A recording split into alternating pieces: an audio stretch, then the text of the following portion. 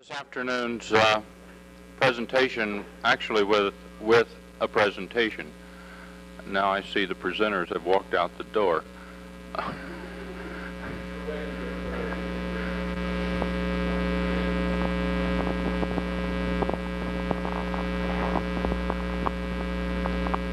Thanks, Sonny.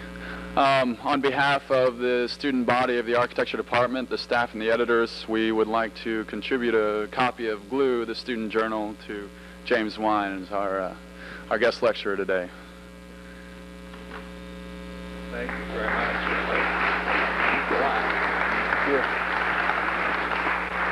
And if you're not fortunate...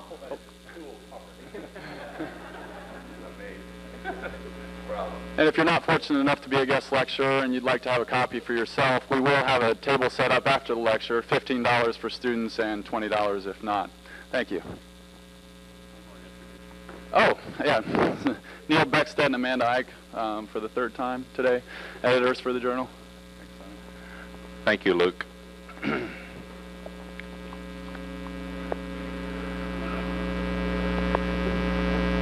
It's my pleasure to introduce our speaker this afternoon. And a few moments ago I asked him if I could make this rather informal. And I would like to start by making reference to something that I found, I think, positioned so I would find it. As I was leaving this morning, I noticed on the table in the breezeway between the house and the garage a paper which was actually a printout from the internet, and I'm almost certain that Carol Tiernan left it there for me to look at. Anyway, I read it, and the first paragraph in this is incredible because it relates, I think, in large measure to our speaker this afternoon. So I would like to start by just reading a piece of the first paragraph here. It says, "Designers are, to our information age, what engineers were to the age of steam and steel, what scientists and philosophers were to the age of reason. Designers set the mood of the mental environment, the look and lure of magazines, the tone and pull of TV, the give and take of the internet, the character and spirit of our habitat." I think in large measure whoever wrote this was writing about our speaker today. I'm going to just take a piece of the information from James Wines' website and share that with you. And for that, I have to have my glasses. James Wines is the founder, creative director, and president of SITE, and I think almost everyone here is familiar with the work of SITE, an architecture and environmental arts organization established in New York City in 1970.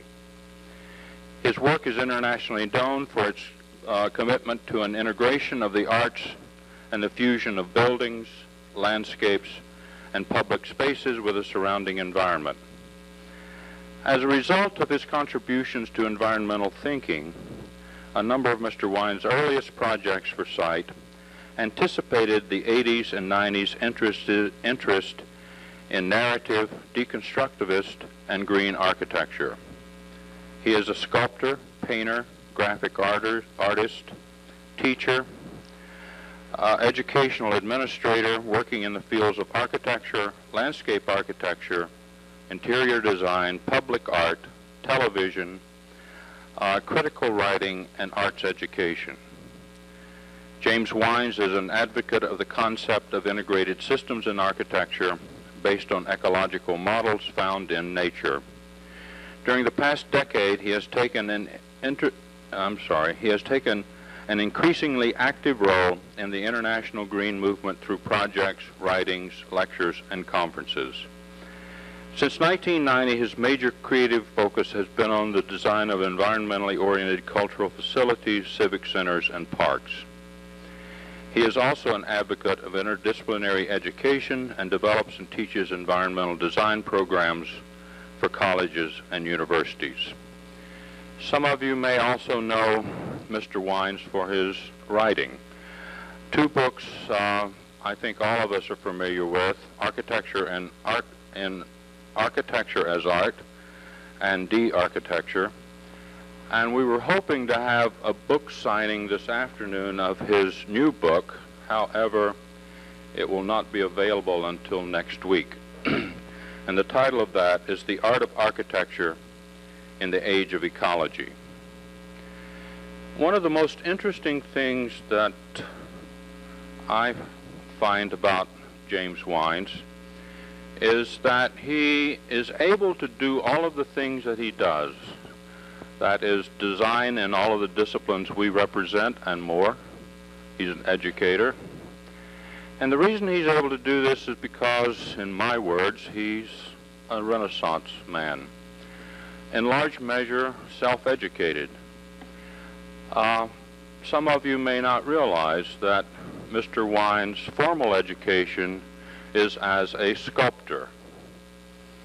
And yet he has been able to make inroads in all three disciplines that are represented in this college.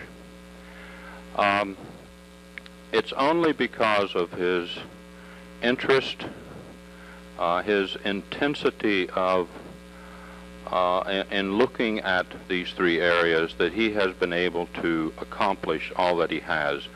It is a great privilege, I think, for the college to have James Wine join us this afternoon.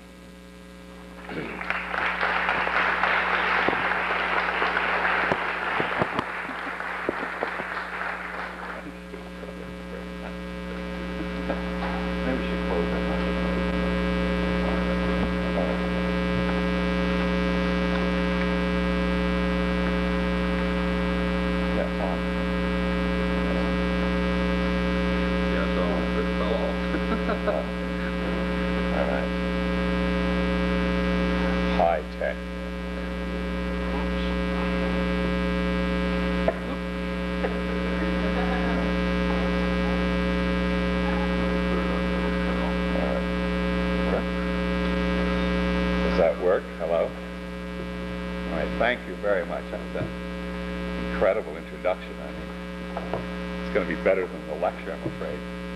I often had that experience. A good friend, Peter Cook in London, who's an eloquent speaker like Sonny, and every time I would lecture in London, he would always ask me, well, what's your lecture going to be about?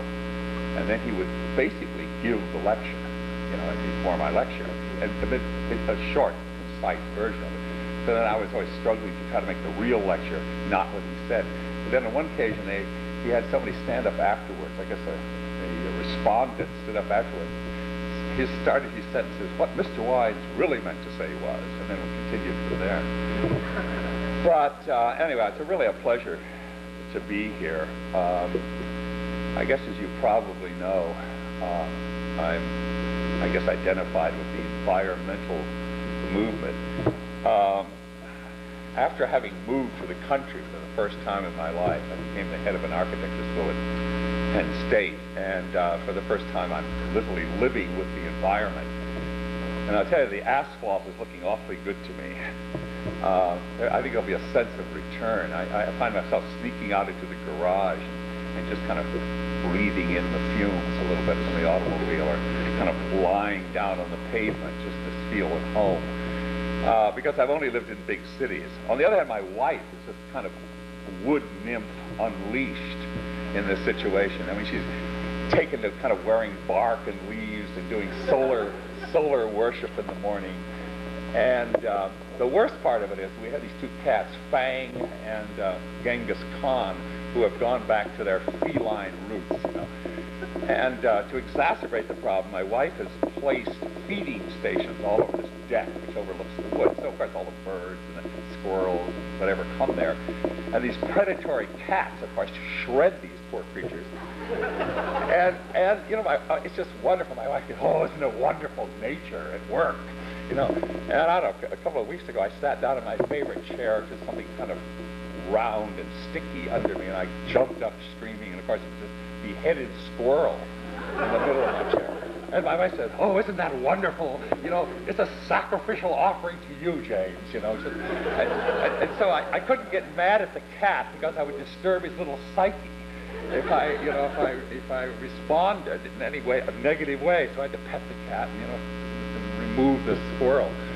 But anyway, I'm learning to live with nature. This is the first time I've ever owned a car. My wife drives the car, but it's the first time there's ever been a car in the family. So I guess I'll adjust, but I decided maybe what I really am is an environmental theoretician who is probably better adapted to urban life.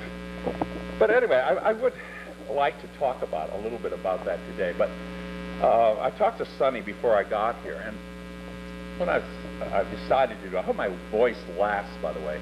I've been losing my voice for the last week. I hope it doesn't go in the next 10 minutes, knock on wood.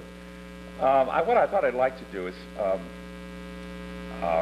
in a sense, give a kind of bio. I know that they're all young people in the room, and you're developing your ideas and your careers.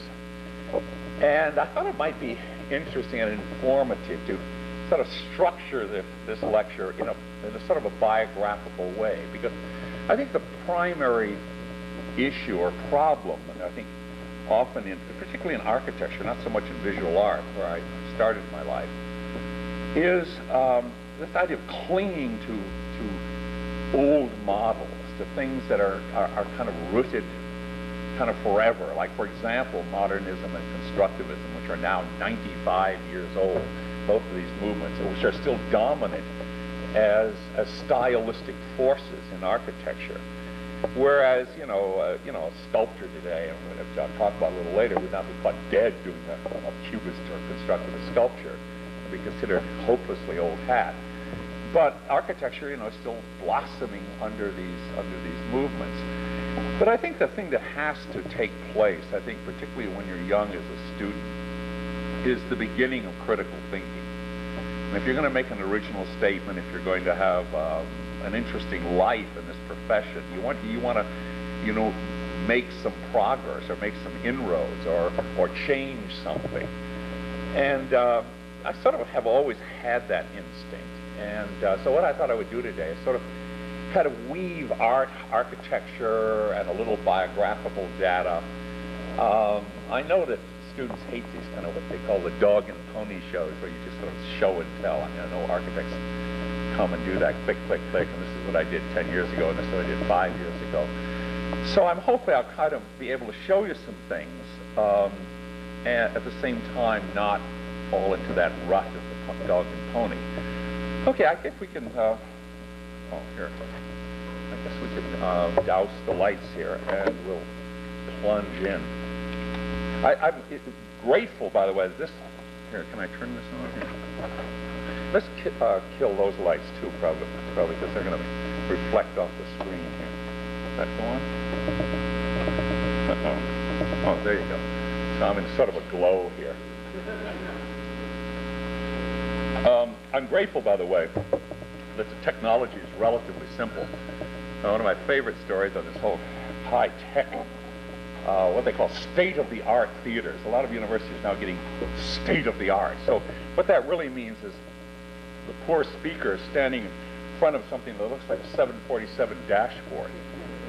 And I was at one of them, and it was incredible. You were terrified when it happened, because they put you on the stage and said, as though, well, you'll be able to follow that. And you see about 100 buttons in front of you. Most of them make sense. In this particular case, lights on, house lights up, house lights down, camera on, camera off, all these things. But then there were two buttons way at the periphery. And I noticed one was men's washroom and women's washroom. And this haunted me during this entire lecture, because I couldn't imagine what you would want to do from the podium that would in any way affect these two facilities, you see. So all during this lecture, sort of my fingers hovered above these buttons. And I was just dying to press one, but I was so terrified that, I don't know, it might be an ejection seat on the toilet or something, and you hear this shriek behind stage. But I never found out why they did. I just didn't have the courage to ask. Excuse me. Anyway, let me see if I can work this one. It seems simple enough here. Uh-oh, nothing happened. I pushed right. forward. Uh-oh. Sorry. See? Technology. Oh, okay. Okay, thank you. Okay. Bravo. All right. Well, I'm going to breeze very quickly. We're going to have some instant history here, but I think it's useful simply because it sort of establishes some guidelines. Clearly, if I'd been giving a talk like this, 100 years ago, I would be, waxing enthusiastic about the new industrial age that's coming upon us, and salvation for humanity, the new socialism, and so forth. Because obviously this century started with the worship of technology and firstly the Industrial Revolution. And, every self-respecting architect at 1900 was in love with the machine. He was also in love with the idea of the factory, the new kind of Spartan vocabulary. I love this, by the way. This cover is just brilliant. This is the essence of Spartanism. And so every architect really loved that. And, you would design a school like the Bauhaus based on the factory. No ivy-covered walls here. The whole mission was to strip away the past, get rid of all that old Beaux-Arts stuff, and reveal the new sensibility for the new age. Now, around in 1910, when Chernikov did work like that, these were truly revolutionary. They were also rooted in the culture, rooted in the spirit of revolution. Even Corbusier, he rarely photographed one of his buildings where there wasn't a Citroën in the front yard or a dirigible flying overhead, lest you miss the references. So there would always be this connection between, the building as a combustion engine with a combustion engine sitting very nearby. Now, at that time, there was a whole different mandate, a whole different goal involved. Corbusier talked about the Villa Savoie as the machine for living in, and it was really based on Cubism and the idea of leaving behind all of the residuals of the 19th century, the kind of urbanism, the kind of form, the kind of decor of that time, and adapting architecture, particularly to Cubism. Cubism was certainly a very dominant influence because it naturally fed in with the formal elements into architecture. So when Corbusier was thinking about a building, it was really like a combustion engine. It was this kind of energetic, formal statement. It became, in a sense, a kind of essence. It's now become almost a paradigm for working, a way of working with form. But the one thing that has occurred to me, certainly in the last decade or so, is that we, in a sense, have our new Beaux-Arts. We have, between the influences of modernism and constructivism, such a kind of implicit language of architecture, the idea of the way of making it, that is almost become as academic, if not more so in a way. And I think the Beaux-Arts only lasted about 35 years, whereas these two movements have dominated. So you would have these kinds of gestures. And just think of the number of architects who have built entire careers off of this one house. Certainly Richard Meyer has. I mean, this is in a sense, after the invention. But it has become style more than substance. I think this is Arquitectonica, Mario Botta. I mean, there's so much of the language now that we recognize. I mean, I think it's time, I guess what I'm basically saying, it's probably time, particularly for your generation, I don't know if my generation can do anything at this point, but certainly for the younger generation, to start rethinking the whole thing. Another invention of Corbusier back in the 30s was this sort of Esprit Nouveau building. I mean, here you certainly see the beginnings of and also with Chernikov and Constructionism, you certainly see the beginnings of the Pompidou Center. You see the roots of the Pompidou Center being born. But somehow, when it's done, when Corbusier did it back then, it was being done for the first time. And so it has a kind of different energy. I mean, this is far more flamboyant. It's far more excessive than that little pavilion by Corbusier. But I'm not sure it's better. Matter of fact, they just, as you know, had to repair this building, and it cost more to renovate it and repair it than they did to build it in the first place. So there's a kind of an environmental concern. Because another big influence is Schroeder House, the idea of partitioning space, heavy influence of the early Peter Eisenman, this idea of breaking space into series of planes, which is almost implicit. I've noticed when like students work, almost the first thing they do before they even understand the program is all of a sudden the little planes all starting to appear, whether that program calls for that or not. So there are a lot of this language. Then of course we went into the period of postmodernism, which was supposedly a reaction against all this. And what it was is kind of taking modernism and absorbing certain influences and certain vocabularies from the past. So you have Michael Gray's Public Services Building in Portland, which is chock full of banners and ribbons and references to Greco-Roman culture and so forth, as you know, the Piazza d'Italia by Charles Moore, which is almost an exact number of historical references. Presumably this was ironic, but I'm not sure how ironically it's come around full circle. Then, obviously about 10 years ago, so-called neo-constructivism, or what they call deconstructivism, started. Apparently that's kind of a misrepresentation, really, because I know the head of the philosophy department at the New School, and he said that anybody who compares, you know, the analysis of language through deconstruction to the kind of formalism of architecture is an idiot. I mean, he really is very, very hostile to that whole idea. But anyway, it has been done, whether we like it or not.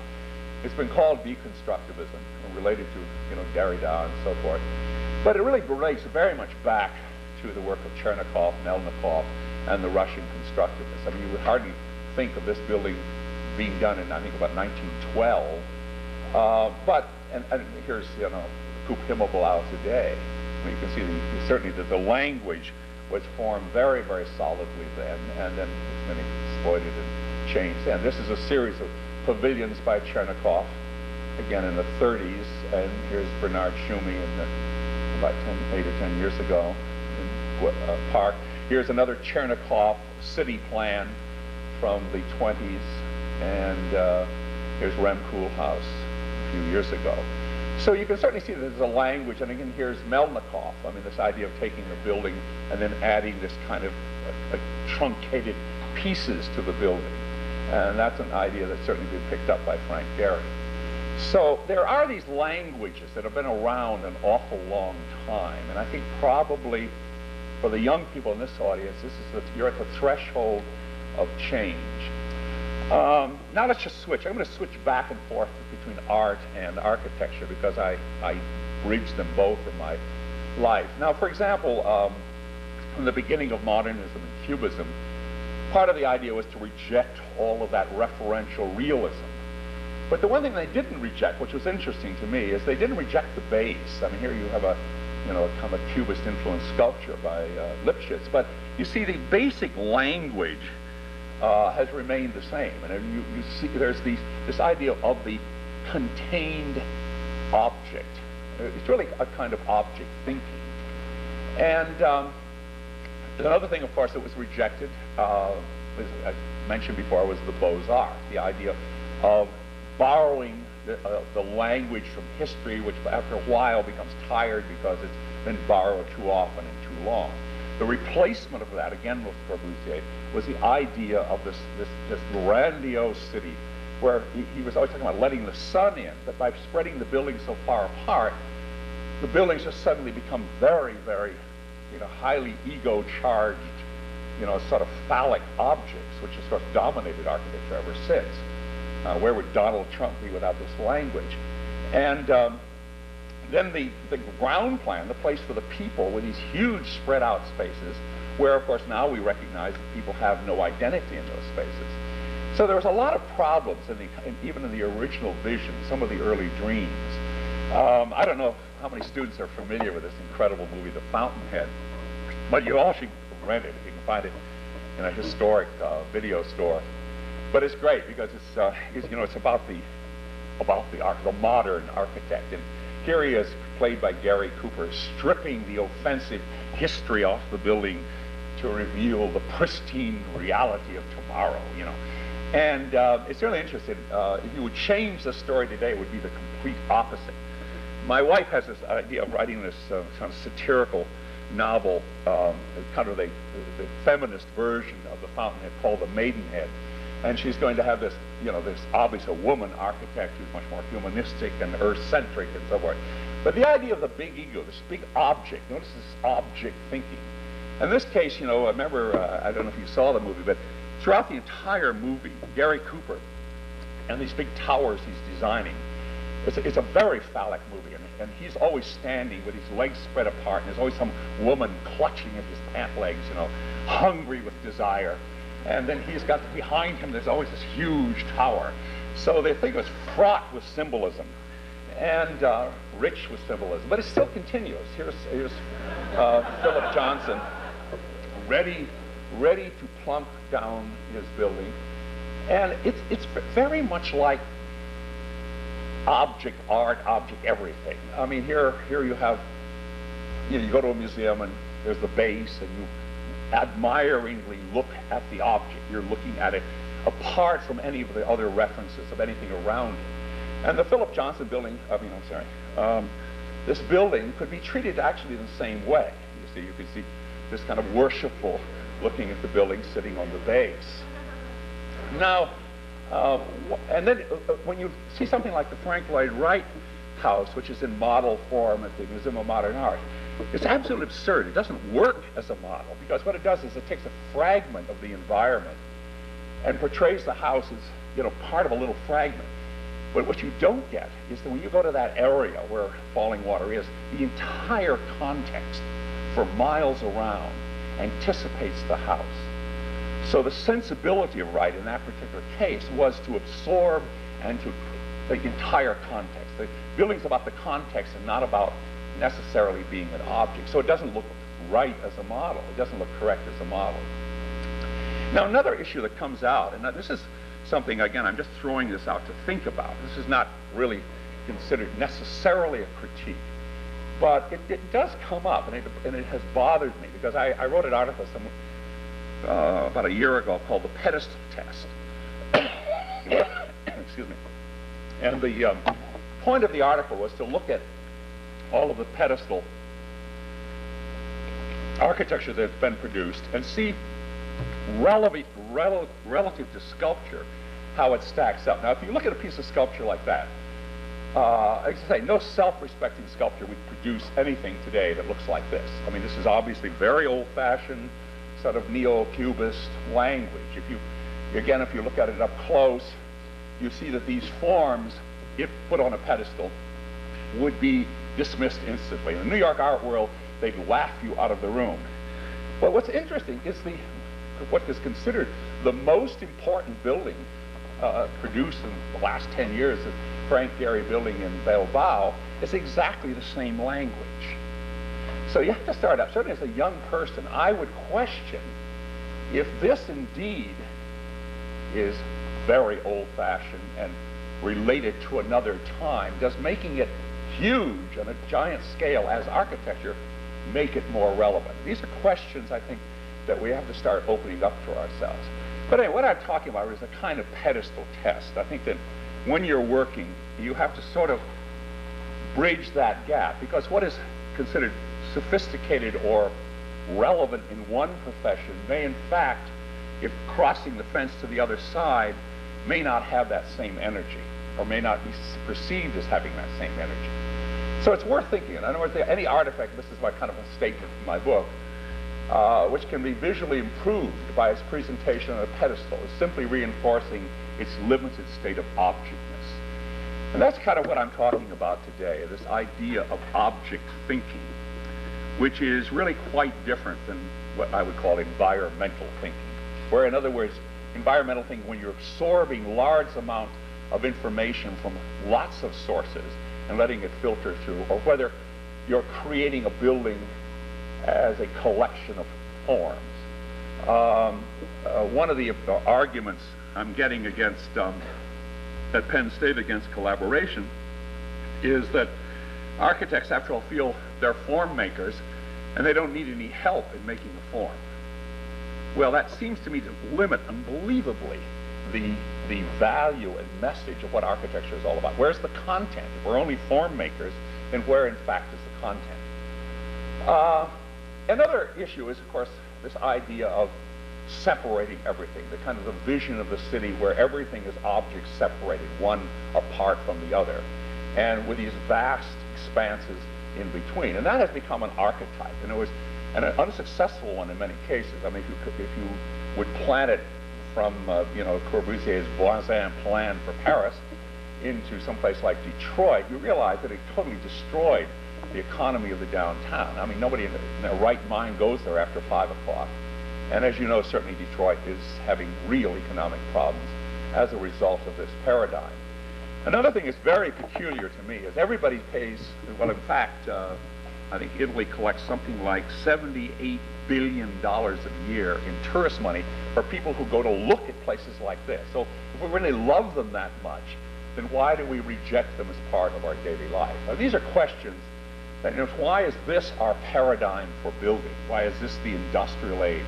Is this the only paradigm? Is this the only way we can look at the city? And I think that, again, these are the kind of the big questions that are coming out. When I was a sculptor, I was also very aware that object thinking, dominated the sculpture, especially public art.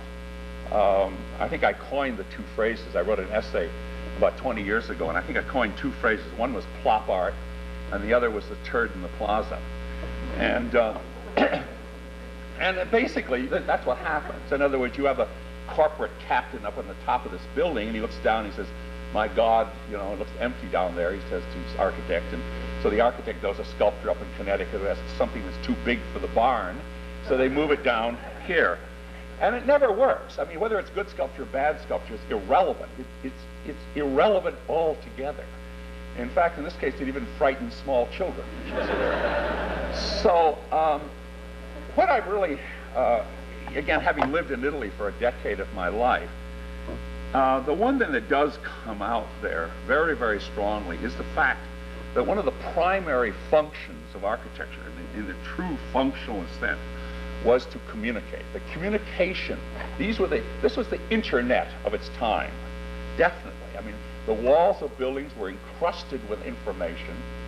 You had a consensus community, really, that believed in the information, that this information could communicate to. So these are things that we really lack. Again, I'm kind of throwing out a lot of problems today for you to solve. I mean, I haven't solved them myself, but not the least of which is this fusion of architecture and sculpture.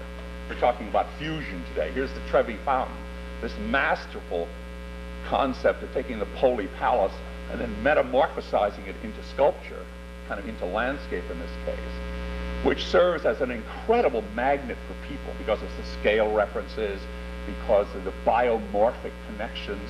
I mean, you can see what happens here as opposed to what happens in this new public space in California. So the idea of formalism, I mean, the idea of just shape-making, form-making, space-making for its own sake, really doesn't always work. In fact, it seldom works, and that's one of the issues, too. Another aspect of this object art thinking is again, the separation.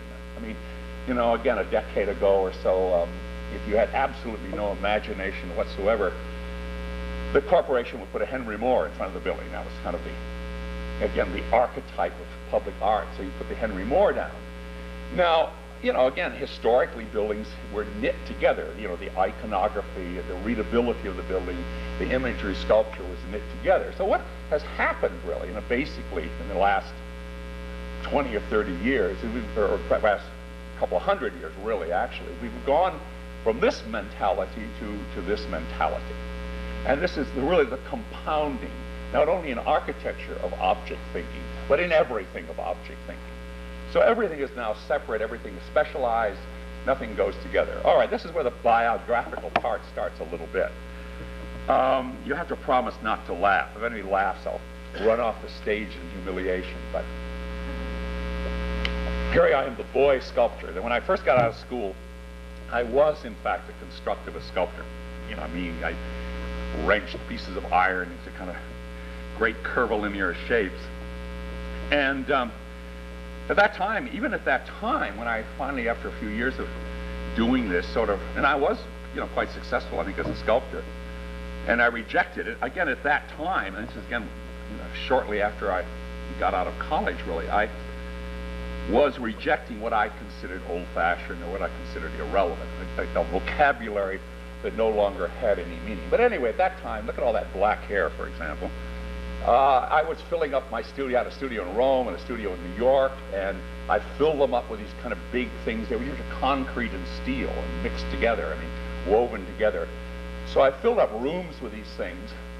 And at the same time, I wanted to also sort of plunk in here a little bit of kind of what I would call epical references. Because my life has been basically dominated. I think we're all dominated to some extent the world we live in. I went through the Nixon era. I mean, I remember that period where they told, he lied about everything, and he said, well, they're on the moon, and I never believed him. And then we went on to that kind of fuzzy period with Reagan and Reaganomics, where they were kind of dependent on this look to the stars for the answers. And then we went to the more assertive period of George Bush. And then from that, we went into the me decade. I mean, this is all my life. I mean, this isn't necessarily your life. But these are the influences of my life. And then Trump, you remember, with everything in the 80s was about money. And then finally, the fall of Trump, he lost all his money, and people began to return to real values. And then they started talking about the decaying of America at the end of the 80s. And then we went into the 90s. Businessmen were very confused. And then finally, we ended up in the age of anxiety and certainly the dominance of chaos theory, where we sort of find ourselves today. So these are issues that were really very much a part of my growing up.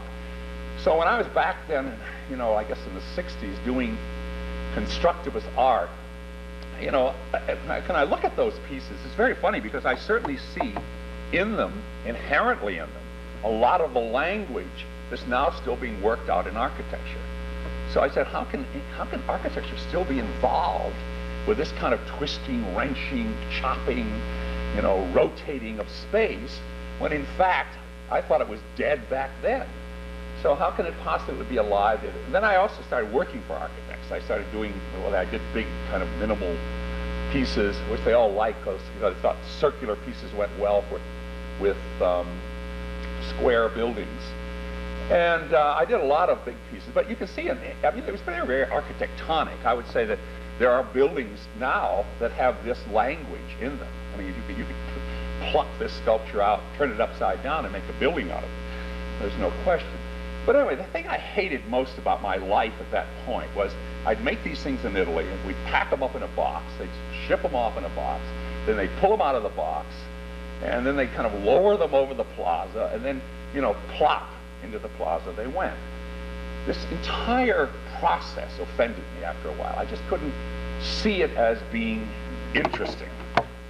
On the other hand, at the same time that I was kind of still doing this sort of thing, the art world was changing. I mean, a person like Duchamp had become kind of revisited after being sort of obscure for a number of years under the years of abstract expressionism and all this kind of bombastic work that was being done by American painters. All of a sudden, a generation in the late 50s, in the 60s, began to look at Duchamp and realize this guy worked with ideas. He was in the realm of ideas. In other words, he didn't make objects, he made situations. Like when he put a urinal into an art gallery for the first time, it was an act of displacement. In other words, it didn't change the urinal. What the urinal did was change everything else in the space. I mean, it meant that, for example, Henry Moore could go on making those big, amoebic shapes if he wanted to, but it did command him at that point to make something at least as interesting as a urinal. So this idea of ideas was really, really important. It's very different than Picasso and Cubism and assemblage and collage and so forth. Duchamp was not a collagist. He was really a thinker. I mean, he was taking situations and taking non-identifiable things with no, particular emotional quality and charging them with energy by the juxtaposition of situation. So they weren't so much objects as they were changers of context. Other artists that began to pick up on it, Rauschenberg, remember the famous bed that he did? He took his own bed and just turned it up against the wall and transformed it into a painting. So you again had this kind of bridge between art and life. Jasper Johns painting a flag where it's not a illusory flag anymore. It's not waving in the wind. It's not Old Glory. It's an object. But the fact that he paints it in a consummate way, it is both painting an object, illusion and non-illusion. So artists really began dealing with ideas, and this is when art really started interesting me. Then there was also the earth art movement, which was very much influenced by inscribing on the land, looking anew at the landscape. And I was a participant, actually an early participant in this. I did some sculptures that were sort of for landscape situations. And at that time I was friends with people like Robert Smithson and Carl Andre and quite a few of the artists at that time. This is a brilliant work by Smithson. I mean, this is, should have influenced landscape architecture a lot, because Smithson was not only a good conceptual artist, but he was a great thinker about landscape. Mike Kaiser, again, working in the environment. So you began to go into a flow of period where idea, gesture, statement, attitude were beginning to mean a lot more in art. Here's a work by Grosvenor, which, again, is a building in itself. The piece articulates from inside to outside the architecture of the situation. Well, obviously, this kind of work is radically different in every way, much more profound, much more interesting, much more adventuresome than the classical plop art that we discussed before. Now, this is kind of where I guess my own work sort of began to take shape, because by that time I had rejected all the constructivist work that I was doing. I kind of went out with the ash can. I think, by the way, just as a comment to young people, I know it's a very difficult thing. You go to school, you learn some technique, or you pick up something from the last issue of Architectural Record, you finally perfect it, and then all of a sudden somebody tells you, well, that's pretty obsolete, nobody does that anymore. And you feel sort of defeated. You feel like, oh my God, I've just perfected it, now they tell me it's not any good anymore. Well, more than anything else, I think that the only way to arrive at real art or real content is through your own devices, through your own thinking, from something that you have inside of you that has to get out. I mean, that sounds like a cliche, but it's absolutely true. As long as you're picking it up for the latest issue of Architecture magazine or something, already it's been filtrated. It's already been dissipated by the work of others, really. And it's very, very difficult. You can take a context of an idea. For example, there are a few architects now who are kind of, in a sense, treating constructivism in a rather ironic way, as though you don't take it seriously. It's just kind of a device that's suited to irony. But that's not the same as kind of seriously making form. Well, at that time, I was really through with object art. I didn't want to make object art anymore. A client gave me a parking lot to deal with. And what I did is I parked all the cars under the paving. That was really it was a kind of inversion of the industrial age, because here was petroleum consuming the car instead of the car consuming petroleum. Now, I learned a lot from this project. This isn't a very simple project, but I learned a lot from it. One thing I learned, I remember when we were gathering the cars to bury them, there was a high school next door, and a bunch of the students, kind of tough kids, came over and said, well, we're going to trash all those cars tonight. So we had to get guards out, and for a few days they guarded the cars so the kids didn't trash them. But then about the third or fourth day, the kids came back and we were burying the cars.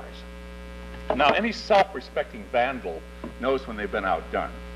And I can't tell you the amount of respect I got from that point on.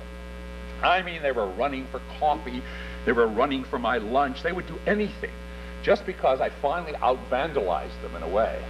And you already got the cooperation of the community in this kind of situation. And what I really began to realize is that there is a public sensibility. There is a contextual sensibility that has nothing to do with object making. In other words, if you took this project, if you took this project and put it in a museum, it would have no meaning whatsoever.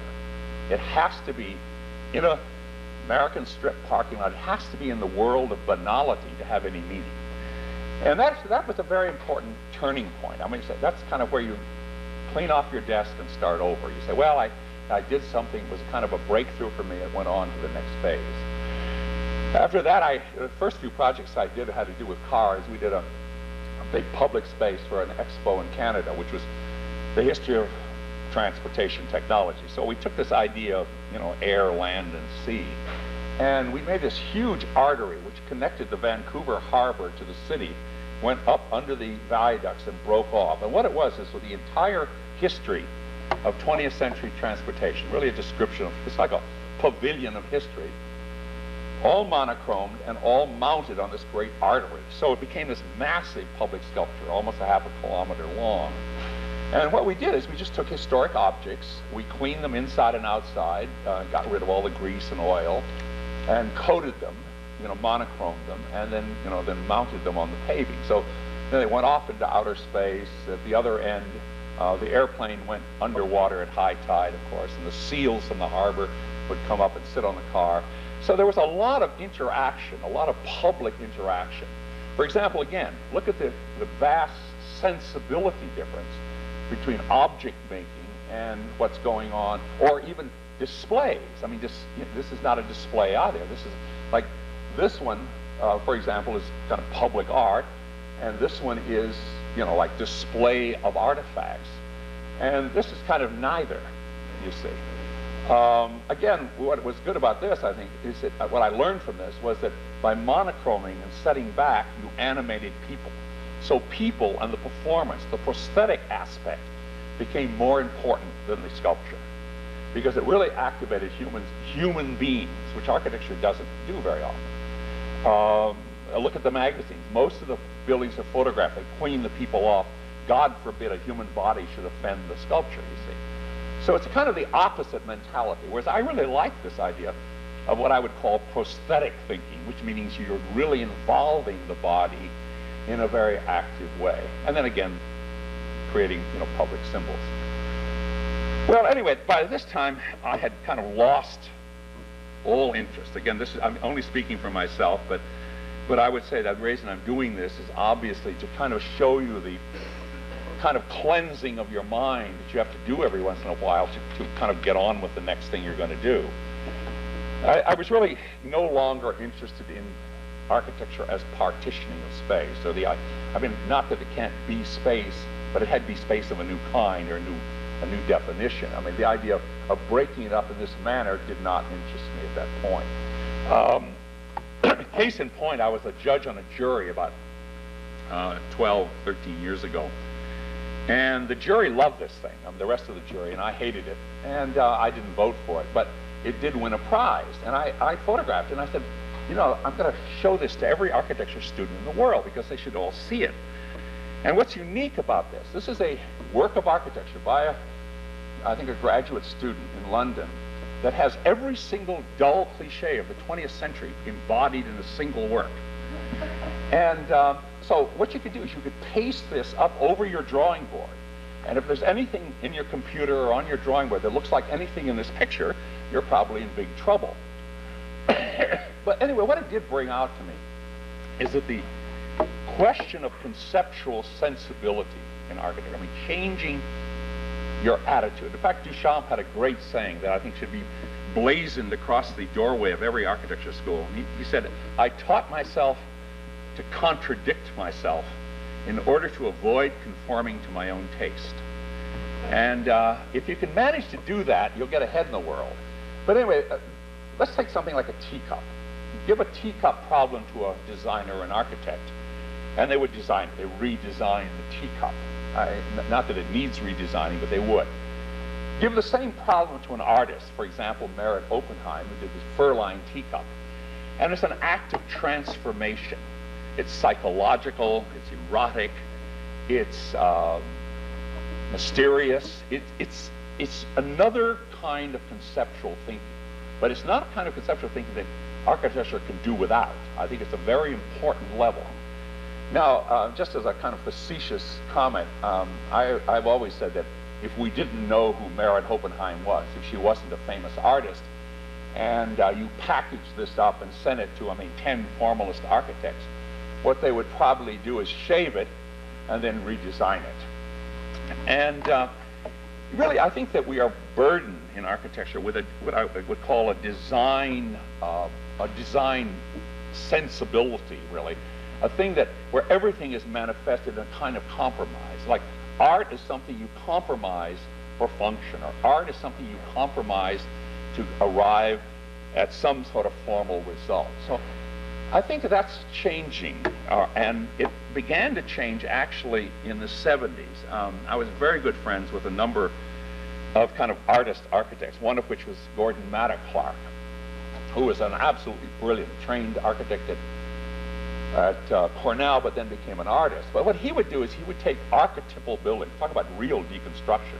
I mean, he would take, I think Derrida indicated that you can't have deconstruction unless you have an archetype that you invade with words to change the meaning. I mean, you're basically looking at altered meanings by invasion, by inversion, and so forth.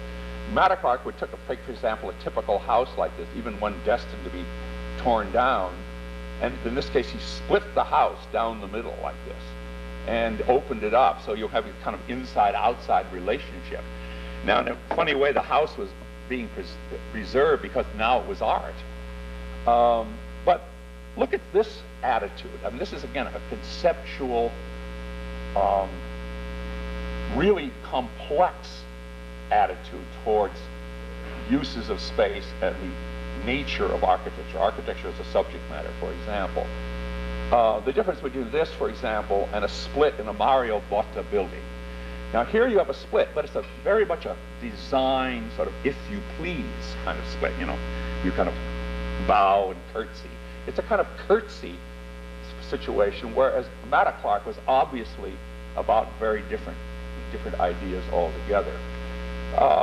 Robert Smithson, The Buried Shed, which is really a memorial to the students killed at Kent State, again using architecture as a kind of social message.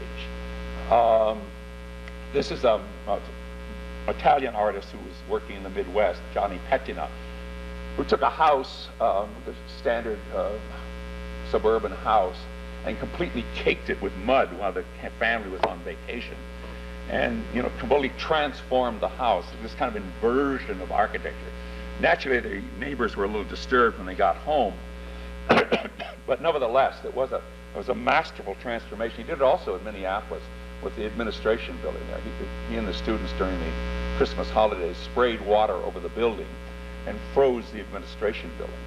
Again, a kind of inversion, and they did it to a little private house too. They built a frame around the house and froze it into a block of ice.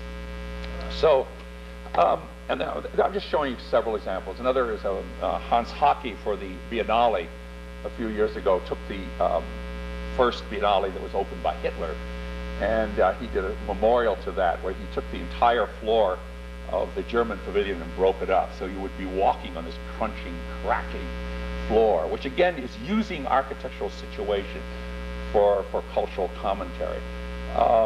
This is a piece by Vito Acconci for the Mack Vienna Museum, where he took the museum, the conventions of the museum, and then completely distorted the interior. So you'd walk in, and it was the same museum, but it was a completely distorted space. The reason I'm showing you is just trying to give you an idea of the possibilities. These are, again, we all work together, all of these artists and site and everything. We were very good friends. We all had ideas in common. We frequently had meetings. We don't see as much of each other anymore. In fact, Maddox-Clark, of course, is dead, but Vito Acconci and I still see each other occasionally. But anyway, it was the beginning of this idea. And that time, I wrote a book called The Architecture, which started this kind of thing. It was actually the first book with this. Okay, now can I turn on the other one? I have to turn on the other machine here. Does it say on?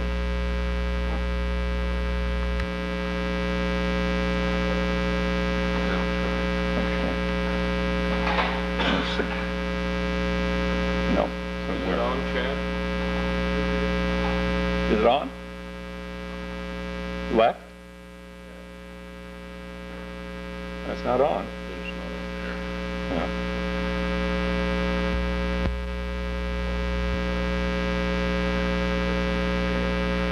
Well, just change the reel to the, oh, there it goes. There it is. Well, just change the reel to that one then.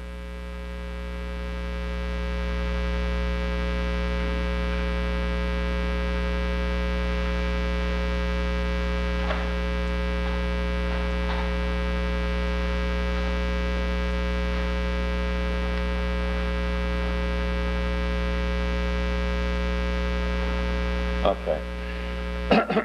Well, again, just to return briefly to Duchamp, and again, an artist I've respected tremendously, particularly his works that dealt with architecture. This is the famous glass, large glass, and this is the way it should have been seen. It's in the Philadelphia Museum, but it's obviously isolated. But it was originally done for a window in the Catherine Dreyer house. So in a sense, it was this brilliant idea of a painting that you see right through. So you had to reconcile, in a sense, the interaction of the solid objects on the glass against what was going on in the garden. So you had a painting that was bridging illusion and reality. And it was, again, a brilliant example of the kinds of things that I think architecture should do. Another was his Rue Le Rideau, a very simple project, but so brilliant. It was a door in his apartment, and when it was open in the kitchen, it was closed on the bathroom. And when it was closed on the bathroom, it was open on the kitchen. So conceptually, it was not a typical door that was either open or closed. It was always simultaneously open and closed. So it's, again, this kind of thinking that I think that really would enrich the field of architecture. And it was certainly, again, another big influence on my life was the plays of Samuel Beckett. I love the way he would work with conventions of the proscenium, like having actors that can't move. He would bury his actors on stage. So you'd have an entire play which was supposed to be kinetic normally, and it would not be. Yet another play which was all done by megaphones and no movement. So I think that these are the ideas that inform and make, or have made a much richer climate of thinking than probably some of the formalistic inventions of architecture, at least in the past decade. I would say certainly not at the beginning of the century. Anyway, when I got my career going, the first thing I got was shopping centers to do, and no self-respecting architect would do this kind of work. But I was interested because it was actually where the people are. I mean, if you really think about it, the kind of junk world is where you find the people, so why not do it? And I worked for a company called Best, and they did these big supermarket boxes, and it was owned by an art collector, so he's pretty sophisticated, but basically the buildings were ugly beyond belief. The only thing that occurred to me is that, and this was again a conceptual breakthrough for me anyway, is that they came invested with a lot of reflex identification. I mean, you knew exactly what this building did. It was very much like a ready-made by Duchamp. You just knew it. You knew what it was. You knew what it did. You didn't have to design it. There was no need to design it. You destroyed it if you designed it. And so I got into this idea of what if architecture was not a design problem, but was a subject matter of art, and that, or the victim of sculpture in a way, or the victim of art. Now, at that time, when I first got this client, he was a big collector of mainly pop art and conceptual art, and he didn't know much about architecture, and he was always saying, "Well, I want sculpture around my buildings because I'm an art collector and I want to." Demonstrate to the public that I'm a cultured person. At that time, they were plunking down Henry Moore sculptures at Lincoln Center. So, this is actually part of my first presentation. I wanted to dissuade him from this direction. So I said, well, this is, Lincoln Center, and here's one of your buildings. And I said, you certainly wouldn't want to do that, would you? And he said, oh my God, he's a very pragmatic guy. He said, oh, no, that would take up parking spaces, So, then I showed him, kind of the Pomo approach. He said, oh, I wouldn't want to do that. That would make me look too expensive. So at that time, there was a big article in the Architectural Record. And the title of the article was The Cutting Edge of Shopping Center Design. And I think this was by Cesar Pelli. At that time, the way the article was written, the cutting edge meant that he had improved the graphics, that he gave the building a nice color. There was an aluminum trim. There was a new logo. In a sense, a litany of formalist gestures that improved the building. So when Site came out with its first building, it obviously made a lot of architects angry. I remember at that time when we first opened this building and it was published, the next issue of the magazines, wherever it was published, it would always start with "cancel my subscription." And they would describe it as, you know, just the end of architecture, and, you know, and destroying all values and everything. But I can almost say, without reservation, that American architects in general didn't have a clue to what this whole thing was about. Because American architecture has been completely beholden to European modernism. I mean, that's the only language they could think of. And so, you know, it was, I don't want to call it a joke, it was called, you know, falling down building, it was about, you know, all the things it wasn't about. It was, in fact, using the inversion of architecture, or sculptural gestures in this case, you guess you know, as a commentary, obviously an inverse commentary, but a commentary on architecture. I remember there were articles up here in the newspaper. Every time an article would appear about something like this, right at the bottom of the page, our building would be reproduced, as though there was some analogy between destruction and evil and urban decay and so forth. But the one thing it was about was context. It was about the kind of perverse connections between, you know, the houses around there, and you could see the building kind of rising all around, and then this is like the junk strip. I mean, you'd certainly be sure that any grandmother and grandfather driving by this building would probably go off to the next turnoff to find out what was going on, at least. So that had a public meaning. It had a clear-cut public meaning, and was really about building as process. In other words, all the things that architects don't look at, you know, just the process became part of the statement of the building. It was really about that. What's interesting to me, though, like when this was first built, as I said, every architect in the world hated it. Then after a while, everybody got sort of used to it, and they said, well, you know, I kind of like those, you know, ragged edges. So they immediately, it became formalized. And an architect like Isozaki, for example, did what I would call the if you please version. Here you can see the bricks are sort of very textured, and they have a nice context, and everything's very sweet. But clearly this architectural understanding of what site was doing at that time, I mean, this is radically different. This is about something completely different. And I think understanding is very important. What we were really talking about is going beyond elements which actually exist in favor of thoughts about things which are implied to exist. So it was a kind of contextualism that had to do with attitude towards situation. And from that point on, we did a whole series of buildings, which you probably know. We did the Tilt building in Baltimore. Again, they were very simple statements, and I think that that's the point, is they were very much a kind of spatial thing. That we could also work on a scale. I know Richard Serra, for example, the sculptor, wants to work on this giant scale. But the one thing about architecture, it allows you to do these kinds of things. It allows you to create titanic, you know, planes and spaces of a different kind. It also was, you know, it also had a social side. It had another implication to it, which I think was very important. Now, after we did this building, there was a rash of buildings done in that manner as well. I mean, for example, Fuxas did one in Italy. But now, the difference is this is too fussy. This is too many ideas in one. I mean, it's too many ideas that are irrelevant to this idea of inversion or this idea of social connections. Here it's becoming decorative, and also in the case of Frank Gehry, here it's becoming very formalized. The idea of tilting and warping space, whereas this was really about something completely different. In fact, I always enjoyed things like, you know, some lady on opening day shows up and she looks at this, she says, "My God," she says, "how am I going to get up to that doorway?" So, you know, it had a sense of other meanings, other readings, other situations.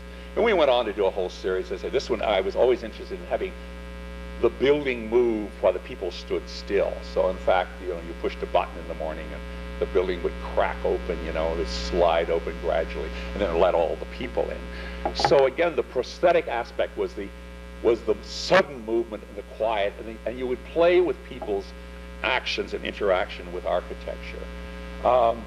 This actually has become very popular recently. This is a very early project of site, rolling the parking lot over the building. But I notice now that almost every building you see has got kind of an undulating roof.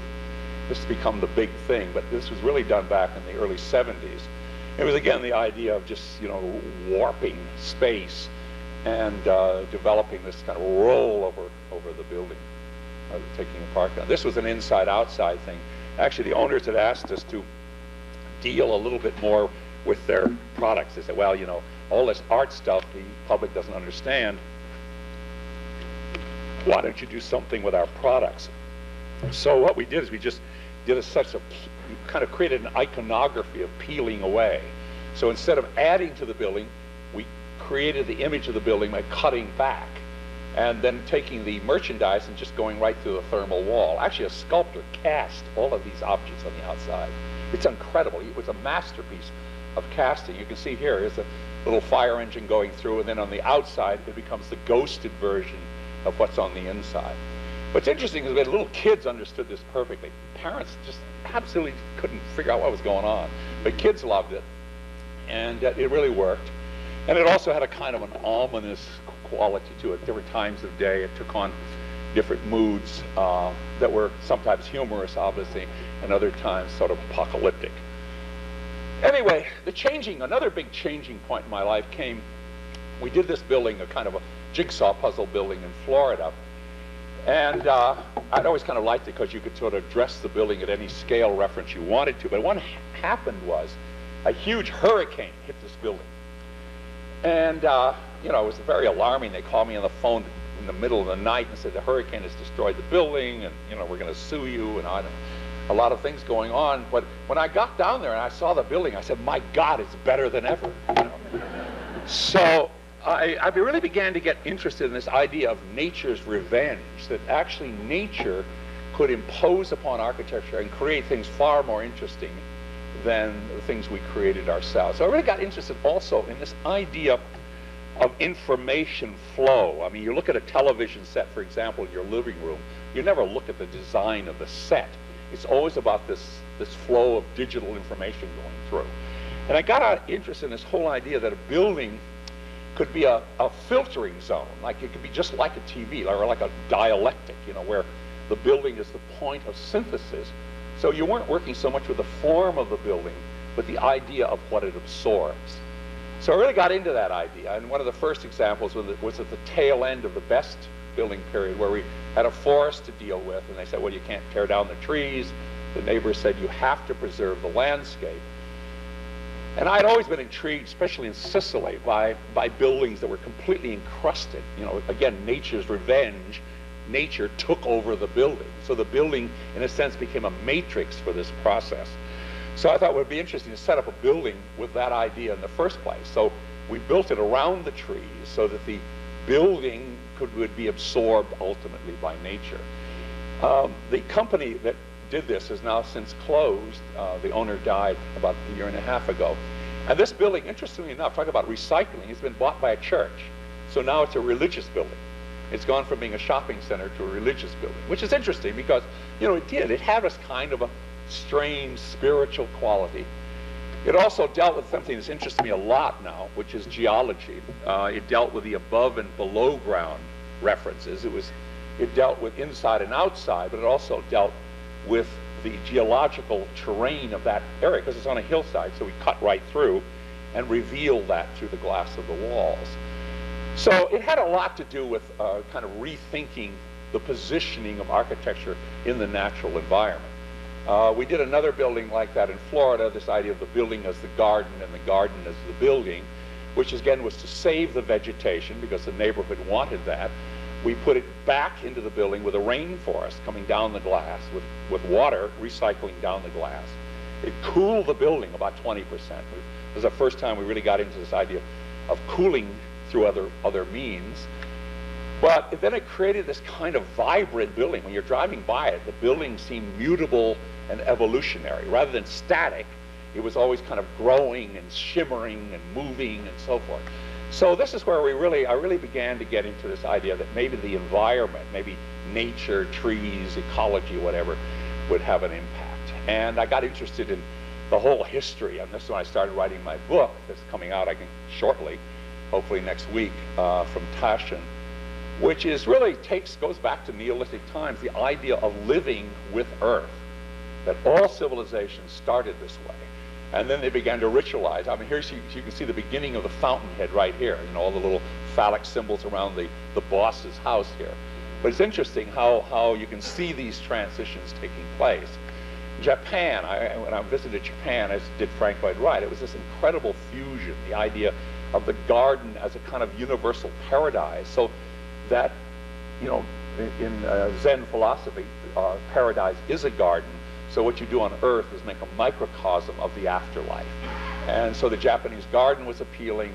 And when I think of what's going on in America, I mean, I love visits around, I've been to about 30 countries, and the things I've seen like this all over the world, and then I think of, you know, urban life. You know, I made a joke about it at the beginning, but it is pretty devastating, particularly in a place like New York and New Jersey, where the absolute devastation of quality of life by doing this kind of process. Or, you know, the way we plant trees in plazas. We moved our office near the Trade Center, so I'm very familiar with that area. Again, this is like trees as turds in the plaza, in a sense. When you know, I think of Italy again, when I used to just go back to places I love in Italy, I mean, just look at the fusion of architecture and nature in a case like this. Another thing that I got interested in was environmental technology. But one thing I noted, and I think the reason I wrote this book, is every time somebody showed me one of these buildings, which was solar or whatever, it was always terribly ugly. It was always, yeah, yes, it's solar, but it's never art. You know, yes, this is, you know, good conservation, or it may be, you know, sustainable for some reason. But then I would always look at incredible solar cities like this in Tunisia, for example, and say, well, this is a solar city too, totally solar, and it's lasted for 5 centuries, and it's beautiful. So obviously art is important. I think art is the bottom line, but I think that it also, now we have to start thinking very seriously about environmental issues. I mean, people have a horror of the city now. Many people really have fled the cities. And one early project we did dealing with that issue was human identity. I got very frustrated with it. You know, all buildings look like this. People don't have their identity. They don't have gardens. I've been fascinated with Singapore, where people kick the front of their buildings out. There's a kind of clandestine destruction of buildings. They kick the doors out and the windows out, and then they plant their own gardens. And they're called illegal architecture. It's interesting enough that during the night they do this, and then they identify themselves with the building. So we did a project like that, which was all about identity and density, or a building of identities.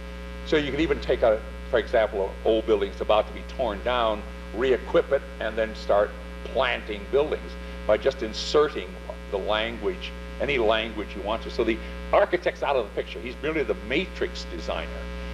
The orchestration is done by kind of automatic process. This is sort of automatic architecture. I don't know if you're familiar with the work of John Cage, but he did a lot of pieces that are sort of like found music or automatic music, found sound and so forth. So this is the equivalent. You can let the inhabitants pick their doors and windows or whatever. They pick their gardens, and you know, we would design a matrix. In this case, we designed one with a courtyard. And you know, you would have what we call the high rise of homes. Well, this was a kind of a gestural work, but it did get into this whole idea of what I would call identity and density, the idea of the city and what you do with it. Still an object. I was still too much object thinking. And I began to get into the idea of the age of information and ecology, which is now really upon us. It's absolutely consuming all of you. Every young person in this room is now part, not of the industrial age, not part of the age that generated Corbusier and Rietveld and De Stijl and all of those architects. We're not part of that. That's not anywhere remotely part of our reality anymore. We are now in a different time. And it calls for different thinking. I mean, literally, it's all invisible, for example. I'm very interested in seeing if we can create invisible architecture to go with invisible ideas. Or on the other hand, it's the age of ecology. What are we going to do about the vast destruction of the earth? I mean, the architecture consumes almost 2/3 of the world's resources, meaning the building of shelter. So in a sense, it's the most imposing force created by human beings on the destruction of the earth. So you really have that responsibility. It's a growing responsibility. And then there's communication. And there's what we were talking about, internet all the time. And as I say, buildings used to communicate. Why can't we make them communicate again? Why can't buildings be part of this information revolution? and or part, as they were in Italy, of the ecological, where in fact nature and architecture are simultaneous events. I began to get interested in also just hydrology and the sciences. You know, why do we have to build things where there's incredible waste of water, like this endless asphalt? I really don't love asphalt that much, I'll tell you quite frankly. We need the hydrological cycle. We really absolutely need it. When you build everything paving, you see from this chart, you waste 70% of the water that falls on a city like New York is wasted. Rainwater, the most precious resource, wasted. If you use different kinds of paving or planting, you can lose only 10% of the water. So, you know, there's all these paving materials which I've gotten interested in. Some of them are quite beautiful, actually, which let the water go through, don't prevent the hydrological cycle from taking place. Well, anyway, I got interested in all of these things. I got interested in Islamic architecture. I got interested in kind of the gardens of Babylon, the building as architecture, the fusion of buildings and the context and so forth. One example is in Seville. We did a large project for the Expo, which I think has subsequently become a museum of Colombian culture or something. But anyway, it's about a half a mile or half a kilometer, I'm sorry, water and vegetation work. It's climate control as art. I guess that's what you call it. And what it is a huge structure wrapped in glass. We're talking here, this is the biggest glass producing area of Italy, of Spain, in Seville. So we obviously took what was available, which was in this case glass, and water, which they have plenty of because they're on the Guadalquivir River. We made this whole thing in the configuration of the river, actually. One side is water, the other side is all vegetation. They all fuse together. So the inside and the outside are all inside and outside simultaneously. When it was restaurants, they cooled the restaurants very effectively because of the water. It was nice because you're always seeing people kind of fused and illusion. They're kind of, again, your water does wonderful things with sort of illusion reality. Just to show you a little technical construction, this is some of our own inventions, really, to make earth-sheltered roofs. This was the earth-sheltered roof, which was also the monorail station at the Expo. You can see it under construction here. And what it is really an inverted waffle grid. So you can park big trees up there and still have, as you see here, you have a thin edge. So it doesn't look heavy.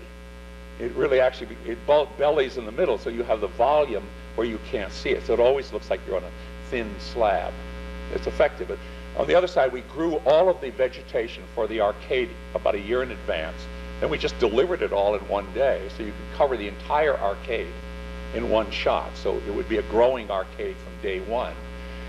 For the columns underneath, these are tubes really that are perforated metal.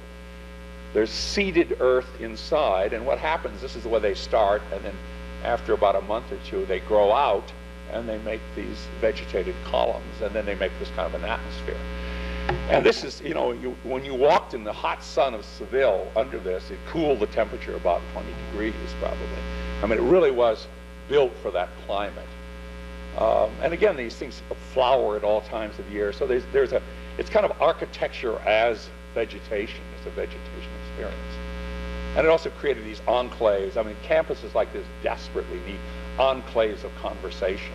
We created a lot of them, and they really, really work because people get together. And it's also had a dramatic event style aspect on the river. I mean, you see it on the Guadalquivir River at night. But it also had another thing that I'm getting interested in, which is architecture you don't just look at, but you smell it, you touch it, you feel it. Again, it goes back to this prosthetic and psychological connections.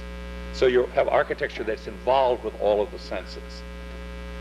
This is the last thing I'll show you, really. It's a Chattanooga River project. It's a very beautiful river, and unfortunately, they built a huge aquarium there. Then after they got it built, they called us up and said, well, you know, it's awfully big. Can we cover it up with trees? So our problem was to build a park, a very large park on the Tennessee River, which is called Ross's Landing. One of the themes was we decided to build with the history of the community.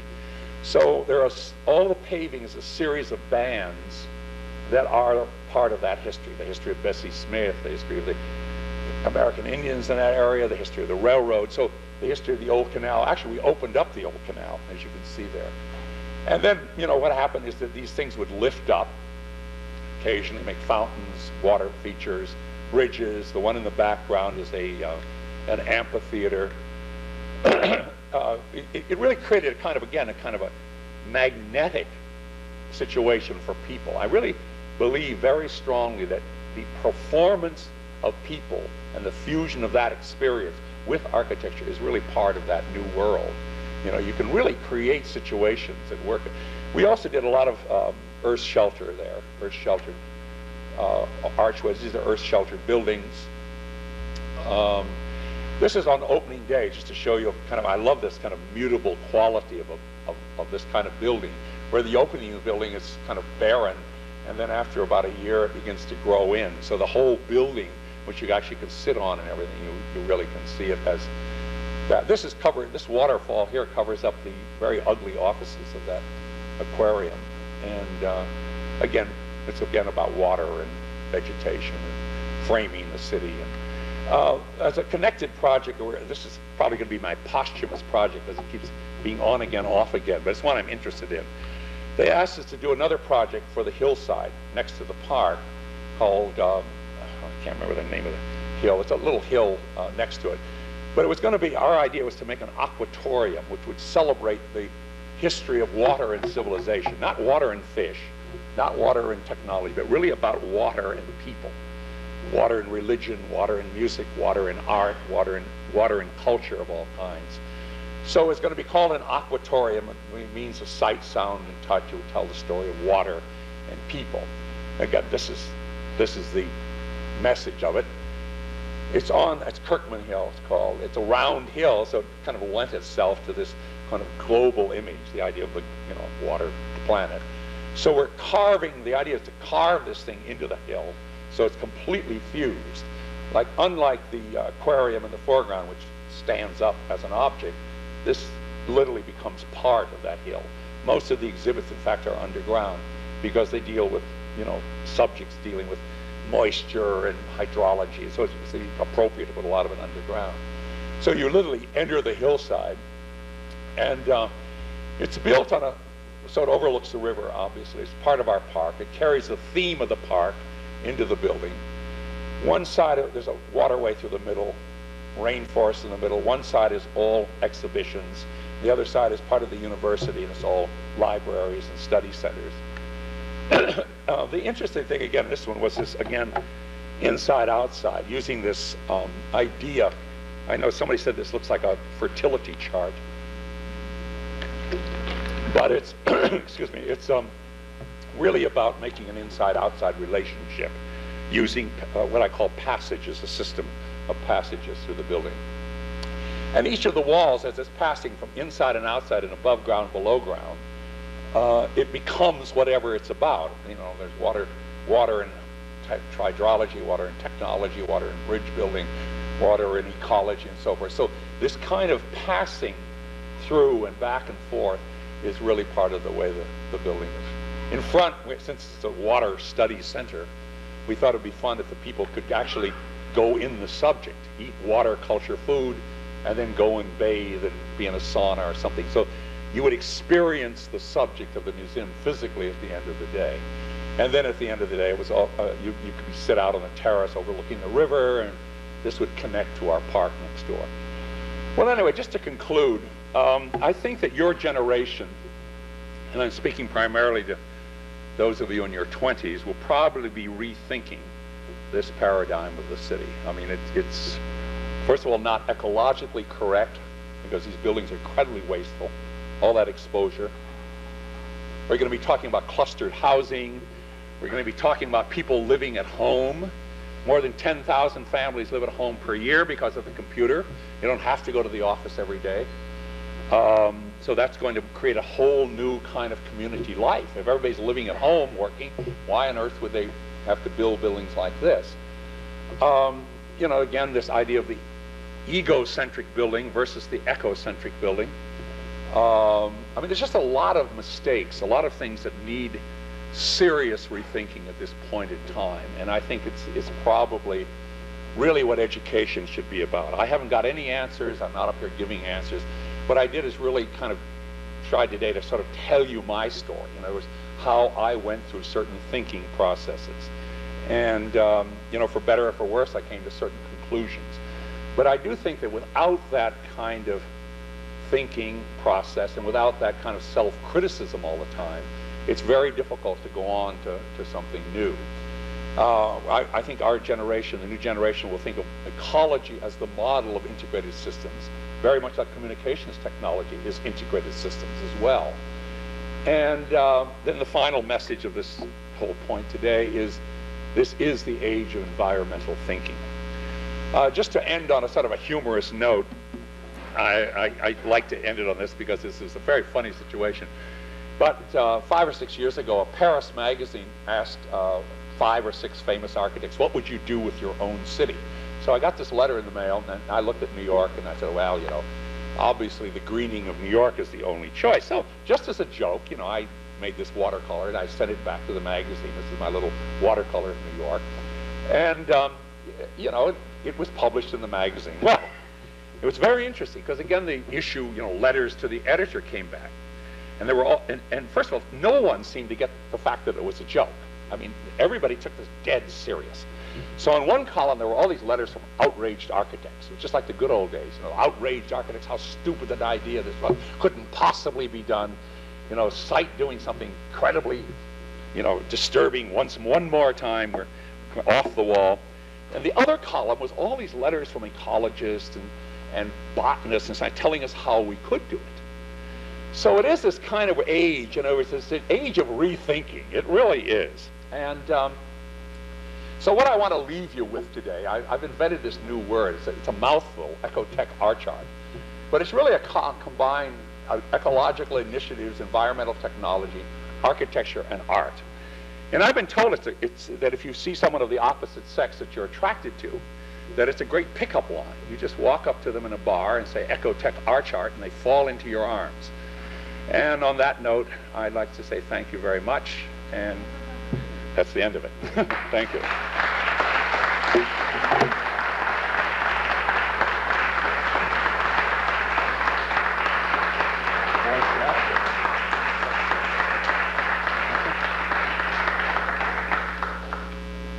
I don't know if there are any questions. My voice is fading fast here, but I would field a few if there are any. Everybody's shy. It's like my university. I'm trying to get them all to speak out. But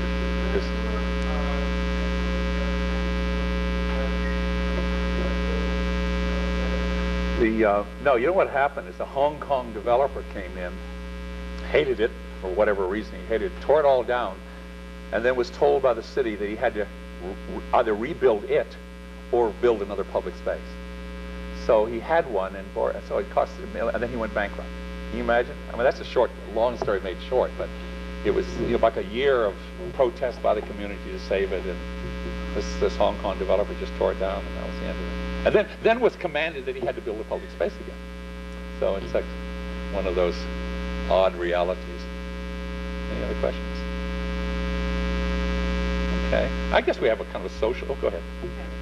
This product was owned by an art. Yeah. Affinity for art. Right. Was it difficult persuading him to try these kind of creative approaches, especially the first time? A little bit, but not much. I mean, he was really a pretty sophisticated guy. I must say, the first time, I remember he was convinced, but then he said, well, my board of directors is going to have a few words to say about this. So we went and made this presentation to the board of directors, and I turned all the lights after the presentation because the blood had drained out of every face in the room. They were sitting there just aghast. And then they gave 200 reasons why this shouldn't be done. And then he told me, he said, well, James, after the meeting, I want you to come to my office. But he had them write down all these little notes, what they hated about it, And then when I went back to his office, he just tore up the notes and said, okay, go ahead. So I would advise, well, I have 2 words of advice for young people. One of them is marry rich. Let's start with that one. Especially if you're going to be an architect or an idealistic architect. And the second is try to find a patron. early on in life. It's very, very difficult to get to just work with clients, normal clients. In a way, we got spoiled because the first 4 or 5 of the people that were, paid for our works were in fact art patrons. So, and now we've regained them. I mean, in the last year, I couldn't show. I'm a bit too long today. I was going to show you some recent work, but we're doing work again for art patrons in Italy, particularly, and it's really great because you're really talking to people who understand the premises. We have a thing we're doing for the Venice Biennale now, which is an art patron supporting, but I mean, a normal architecture client of a million years. We're calling it Ville Radieuse, which is a kind of common, this is the whole area of the Biennale where they used to have all these oil tanks. And, oil is, the sun, product of the sun, and the Ville Radieuse never anticipated that oil was going to cause as much trouble as it did. So there's this huge crane there, and what we're doing is hoisting this. We found thousands of mannequins. We're painting them all black, soaking them in oil, putting them in a big cargo net, and hoisting them in a silhouette against the sky with these thousands of arms and legs, and then dripping oil into this huge reflection pool of oil. That's going to be our contribution. And that's not the kind of thing you easily sell to the average client, I'll tell you. So I would advise, if you're going to do that kind of work, where you're involved with social commentary, where you're involved with critique and all that kind of thing, that probably very early on, maybe your own parents should be your clients. In fact, a lot of architects do start that way. I mean, I would say start with somebody in the family or a rich relative or somebody that would, or preferably somebody who really kind of understands what you're trying to say. It's not easy to find, but it's certainly a good way to get your courage up, because a lot of young people just go off and work in standard offices, and very often the idealism that you generate while you're young like this in school, you'll lose after about 20 minutes in Skidmore, Owings and Merrill. 10 minutes later it's all gone. Your idealism's down the drain. Okay, I think my voice is going here, so maybe I'll talk quietly at a social. Okay, thanks again, really.